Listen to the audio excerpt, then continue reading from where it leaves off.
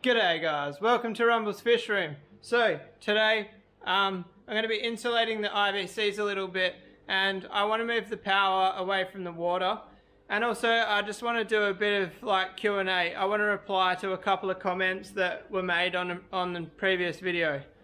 I actually plan on answering a few more comments than I have before, but obviously it's going to be 2 days after because I'm a day ahead in videos. Obviously the comments that were made today, you guys won't be watching it until tomorrow, and then comment on that tomorrow, if that makes sense. Alright, so let's quickly cut to a little clip I made at work of me breaking up the styrofoam. I broke up the styrofoam at work because I didn't want to make the mess in my shed, and it was cleaner and easier.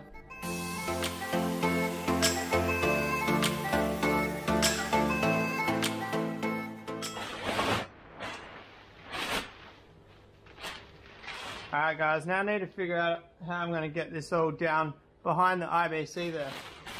So see that gap? There's like a 90mm gap. That's where this styrofoam's going. So I've got a board here to climb on.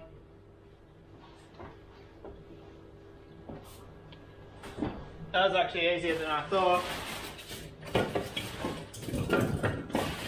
And so my plan is,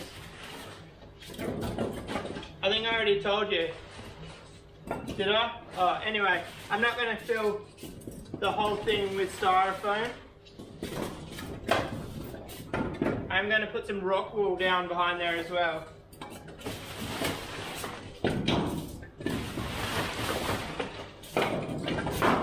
Mind you, looking at this, I might be able to fill it up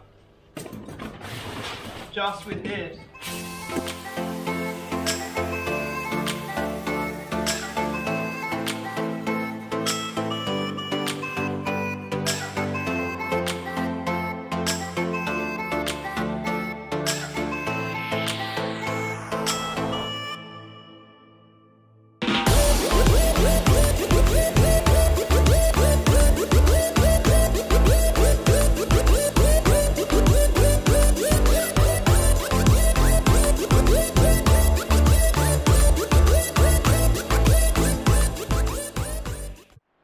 Alright, so I'll give you guys a bit of a look. I got a piece of, you guys saw, I got a piece of pipe and I jammed it right down. So now, from there up will be rock wool. I'm going to do the rock wool up here behind the 8-foot. And I'm going to leave it at that for now as far as insulation goes, because it's summer. But if I do decide to heat these in winter, it will be insulated on the front as well. And just quickly, I wasn't filming, sorry guys, but I moved the power board up out of the way of the water. Water falls down. You always want your power higher than your water.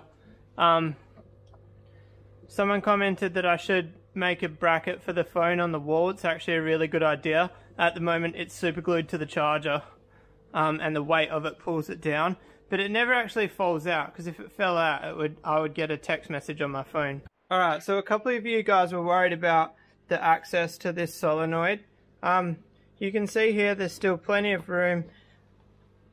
I don't like the location of the tap. I never have, but I would have to take the whole sheet off the wall to get to the tap and move it. For how often I access this, maybe I've turned that tap off maybe twice a year since I've had it there, so it's not that much of a hassle that I'm worried about it. And this solenoid is like a $70, maybe even more, $80 solenoid. This is a Burmad. I did my research and this is one of the best solenoids you can get, and there is a reason behind having the best solenoid there. So once I had a cheap solenoid on there, it didn't turn off. These IBCs filled up and it overflowed, and I actually had my Milwaukee radio sitting under here, $300 radio, in the bin because it got flooded out. I've got like, I just don't want water falling here. There's like $1,000 lawnmower parked under there. Bad times, if water falls from the IBCs. So both of my solenoids are Burmad solenoids. Definitely something I regretted on cheaping it. I've said it 100 times in my videos. For the OGs, you'll know how much I hate the last solenoids that I had. I think I've actually thrown them all in the bin now. I used to have a couple of trophies here. Anyway, back to what we were talking about. Another subject I wanted to touch on quickly was someone commented saying I should be using the bottom drains for drain and fill. There's two reasons that I'm not. These IBCs will be linked into my water system, so it'll be a drip, basically a drip and overflow, so I can't create an overflow from the bottom. And the other reason was I can't actually turn these IBCs that way, because if you look at where that post is, that from there to there is only like 350 to 400 mil. The IBC is actually 200 mil bigger that way than it is that way. So if I had to turn that way, it would have come out to about here, and I wouldn't have been able to access that corner. I could have turned this one that way, but I think it looks better with them both the same way, even though they are slightly staggered. At the end of the day, I was just working with the space that I had, and I really had no need for the bottom drains. Alright guys, I hope those replies to the comments didn't come across as up myself.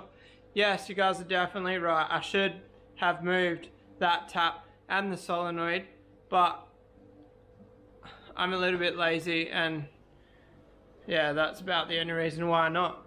And also, to remove that tap, you need a licensed plumber, so I'm not a licensed plumber, so that's also another reason. So tomorrow's video, we're going to be talking about building a DIY filter for the IBCs. So my mission is to build a filter for $0.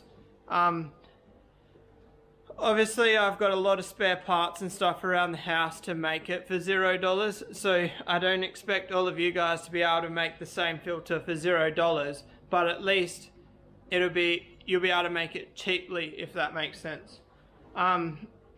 I was actually going to use these. Originally I was going to make a few of these bin filters for the IBCs, but I would need like at least 3 per IBC. And I've decided I'm going to go with something a lot bigger than that, so you guys will see that tomorrow. I hope you enjoyed this video. Sorry not much happened. I promise tomorrow will be action packed and make up for it. Peace out.